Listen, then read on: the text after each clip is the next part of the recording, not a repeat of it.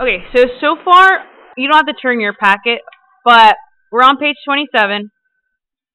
So far, all the ones that we've done have all been straight lines, right? All the graphs that you've created have all been straight lines. Today, we're going to be looking at graphs that are not necessarily straight lines.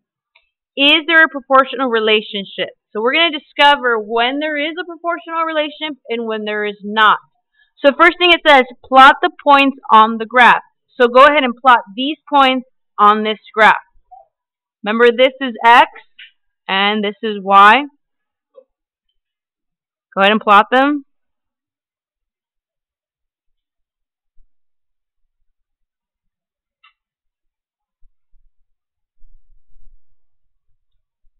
Now there's some rulers in the first person's desk, so go ahead and pass those back. Because it is extremely important that you plot these and graph them and connect them with a ruler.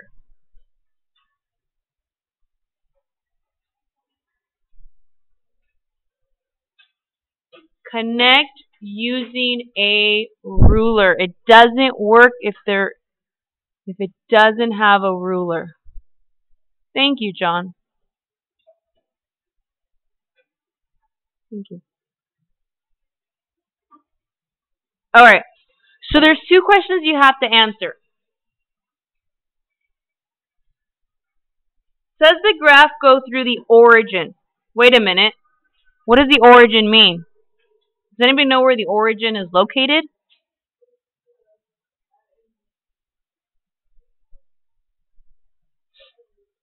The origin is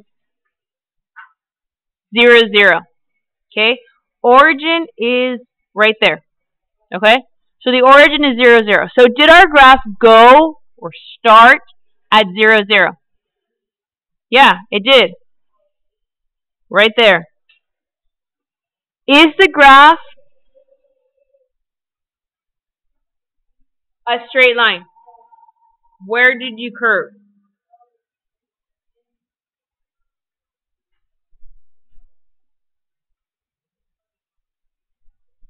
What would 5 be?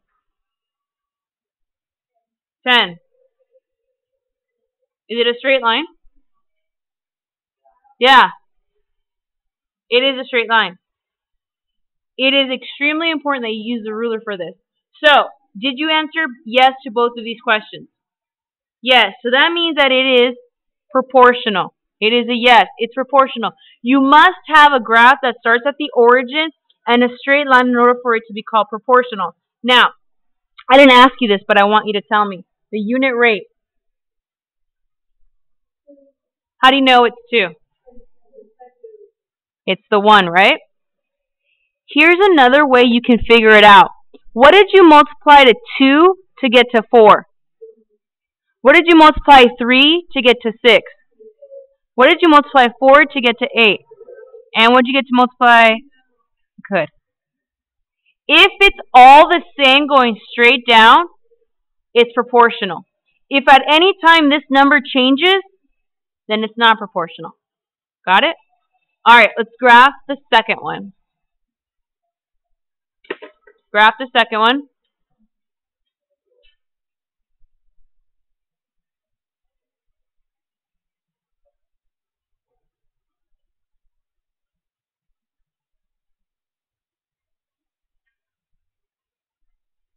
Connect using a ruler. Connect dot by dot.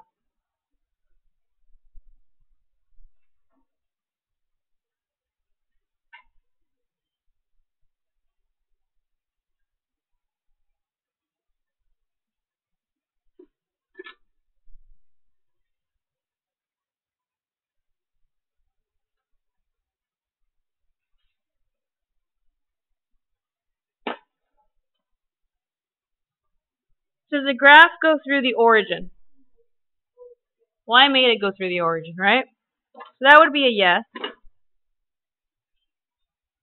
Is the graph a straight line? No. Do you see the obvious curve, right? Even though I used a ruler and I connected dot by dot, you see right here that it's not a straight line. So is it proportional? No. As soon as one of these is a no, then your whole thing is a no. Okay? Your whole graph is a non-proportional graph, basically. Now, here's how another way you can tell. What did I multiply 1 to get to 3? Times 3. But if I multiply 2, do I get, if I multiply 2 times 3, do I get 6? Yes. If I multiply 5 times 3, do I get what I'm supposed to get? No, I'm supposed to get 15. That's another way to determine if it's proportional. Because, hey, I'm telling you it's times 3 times 3, and then all of a sudden it doesn't work. That's another reason why it's not proportional. Okay? All right. Ooh, number 3. What's different about number 3? There's decimals. I would start by plotting this one and this one, for sure.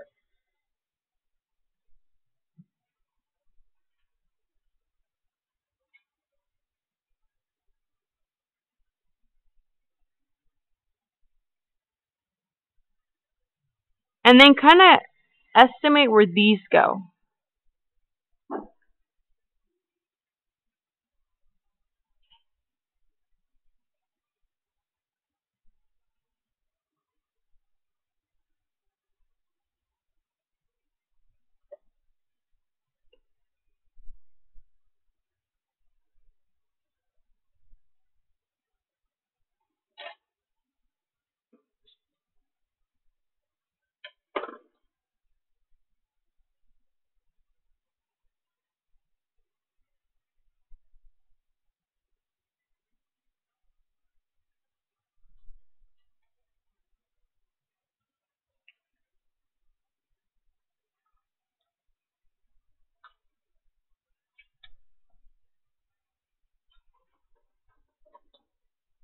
All right.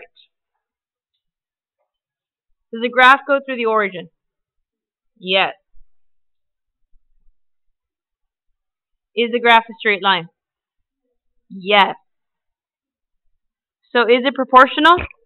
Yes. So if it's proportional, then you can actually tell me what the unit rate is. What's the unit rate?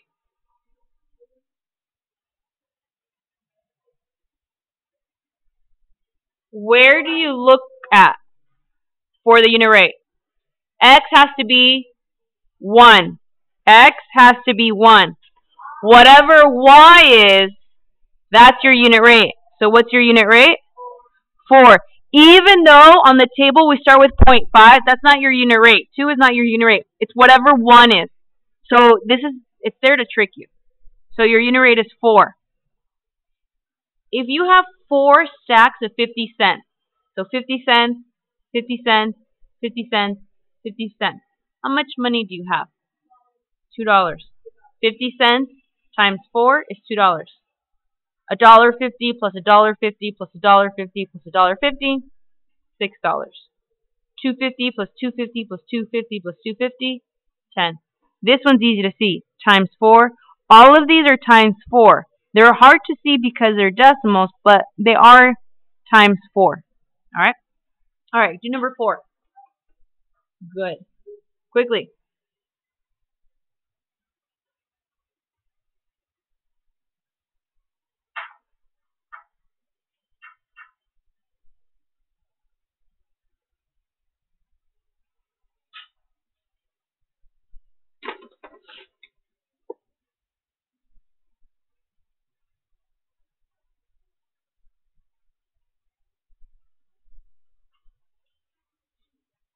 All right. Does it go through the origin? Yes, because you kind of make it go through the origin. But is it a straight line? No. See how it curves? So, is it proportional?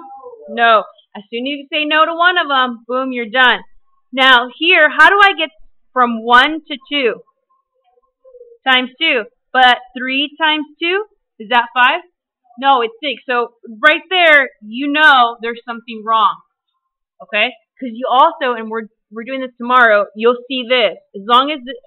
As soon as one of them does not match, you're done. All right. Any questions? So what are the two things you have to look for? Straight line and, no, on the graph, So is it a straight line and does it go through the origin? You have a quiz on Wednesday. Guess what are the two things I'm going to ask you? What makes a graph proportional? What two things? Straight line and origin. Got it? Yes, Mr. Melly. Oh, good, I'm glad. All right, I'm going to have you skip a couple pages and go to page 35.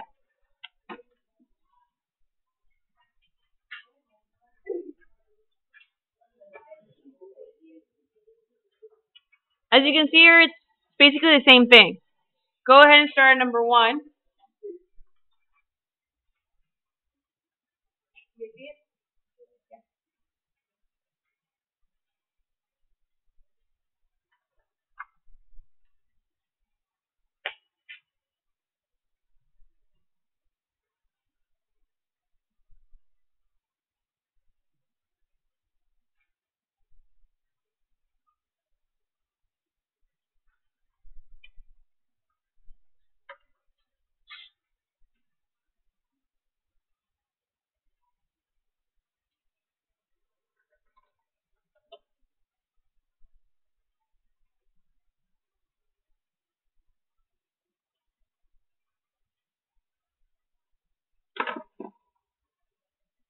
Hopefully you're done graphing.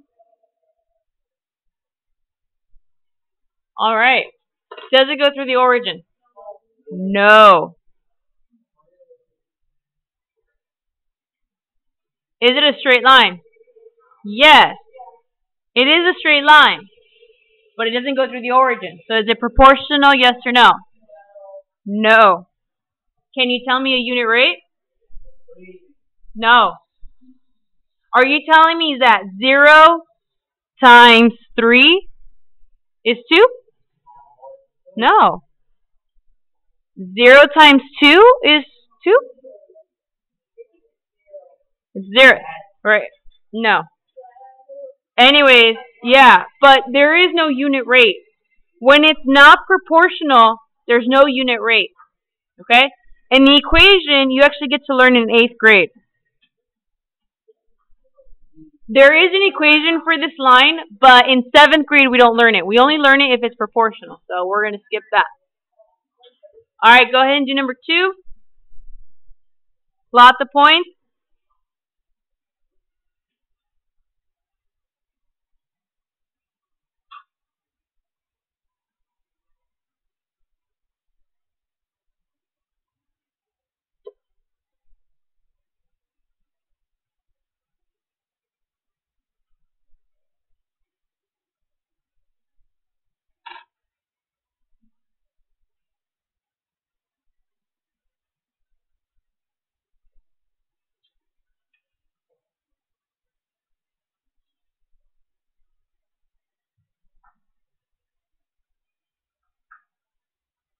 Alright. Does the graph go through the origin? Is it a straight line? Is it proportional? So if it's proportional, you can tell me the unit rate.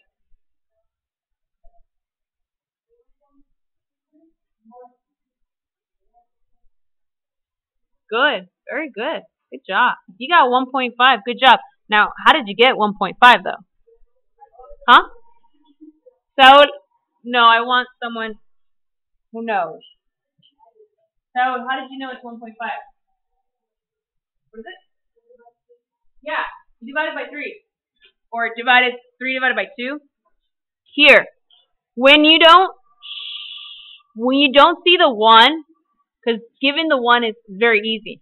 When you don't see it, you take any of these numbers and you divide. You put y inside, write this down, and x outside, write this down.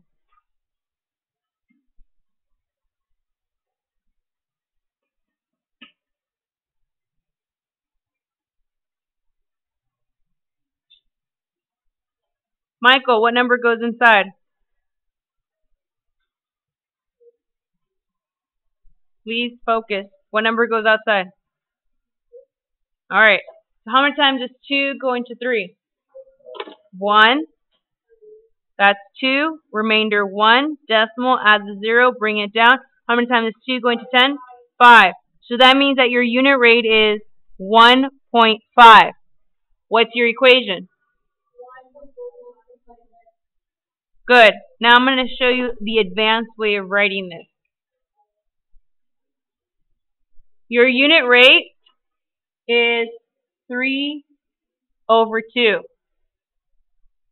Where did I get that from? Table. The y divided by x.